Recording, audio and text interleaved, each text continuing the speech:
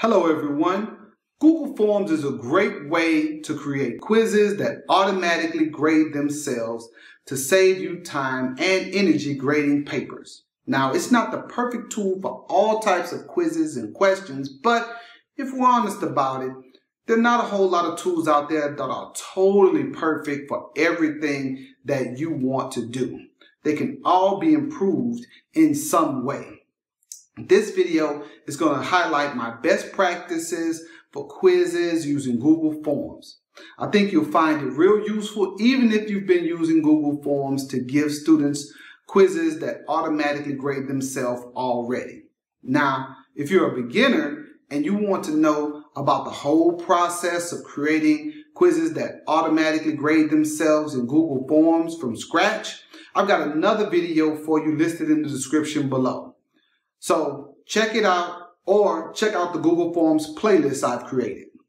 Well, alrighty then, let's go.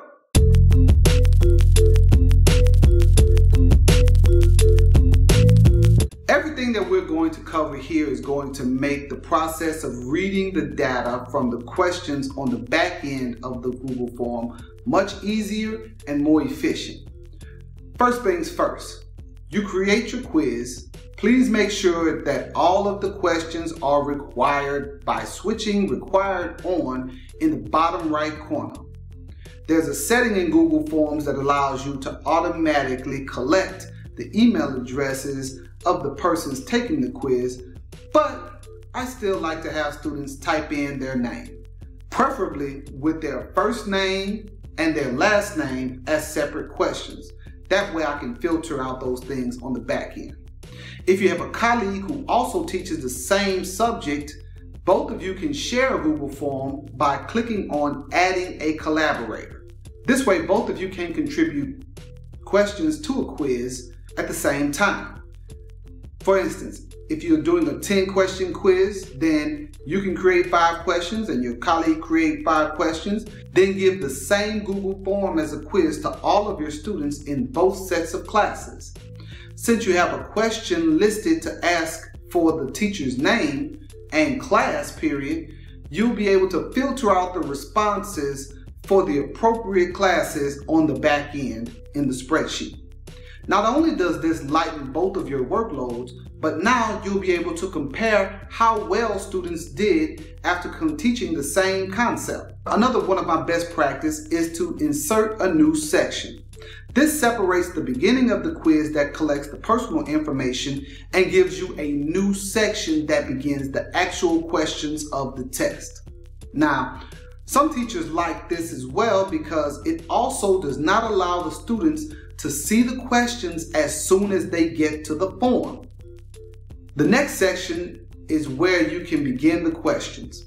Make sure that for all of the questions that are multiple choice, checkbox and drop down, that you shuffle the option order by clicking on the 3 dots in the lower right hand corner of the question and selecting Shuffle Option Order.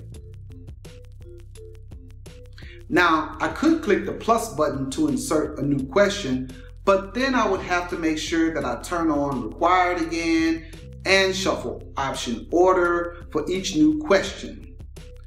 Rather than hitting the plus button to insert a new question, you can click on the duplicate icon to create a new question so that it already has all of the same required settings. You can then make whatever edits to the question that are needed. Another really great feature in Google Forms as a quiz is the ability to provide instant feedback to students. At the bottom right of each question, there's the word Answer Key. Once we click on Answer Key, we'll then go into the Answer Key mode of the question. While in Answer Key mode, we have the ability to give the point value of the question and add answer feedback. When we clicked on Answer Feedback, we have the ability to give feedback for both incorrect answers and a separate feedback for correct answers. This can be a really good opportunity for clarification and remediation if a student has gotten the question wrong. However, please note that the students will see this feedback once they submit the quiz. Now, depending on whether you want them to know if they got the question wrong or right will determine what you put here. A safe bet is to either put no feedback or put the same feedback for both correct and incorrect answers. Something maybe that explains how to do the problem correctly. You can also add in a hyperlink or a YouTube video and click Save. After you create your questions, you can then click on the Settings button. Once the menu pops up, you'll need to definitely check the boxes to limit to one response and restrict to your user organization.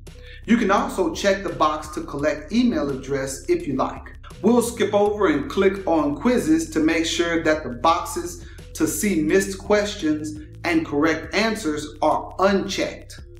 We also want to make sure that the grade is released immediately after submission.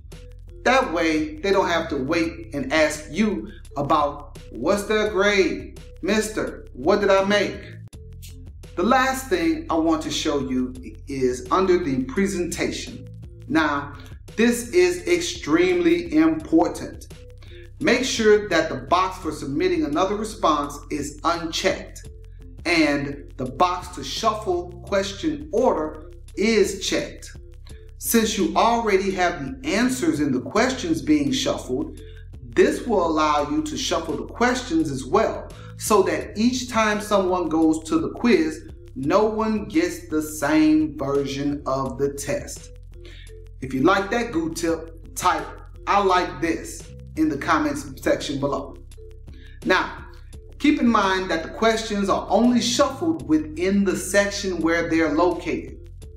Since we inserted a new section after we collected their personal information, the items located there will remain, but all questions, even in the information section at the beginning, will also be scrambled.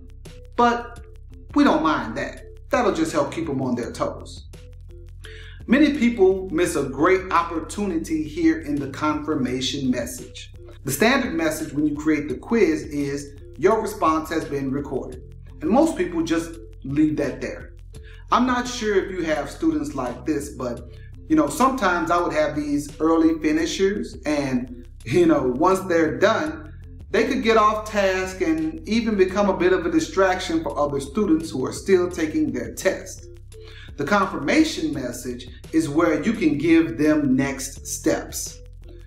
Whether they need to go to a book or go to a link or back to the Google Classroom for their next assignment, you really need to use the confirmation message to continue engaging students and moving the lesson forward.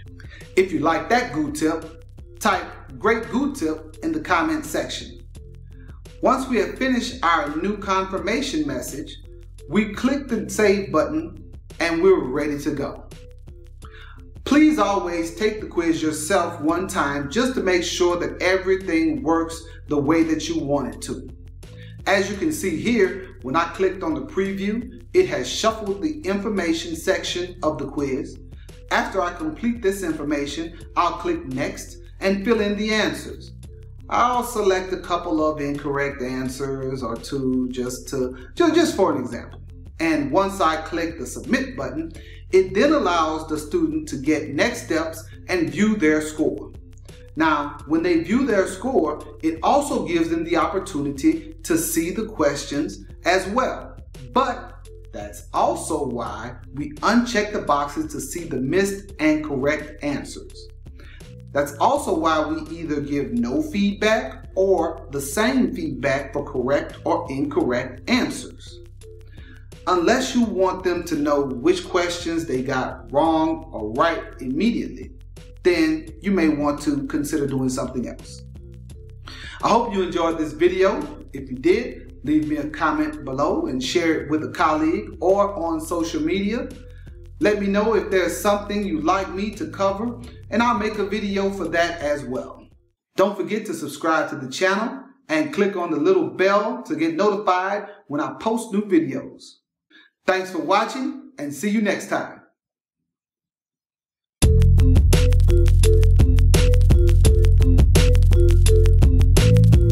Oh, I almost forgot. I've got a freebie for you. Google Classroom has recently been updated. If you go to the website wileybee.me/new classroom guide, you can download a guidebook that I put together for you that covers how to navigate all of the new updates in the new Google Classroom. Again, just go to wileybee.me/new classroom guide.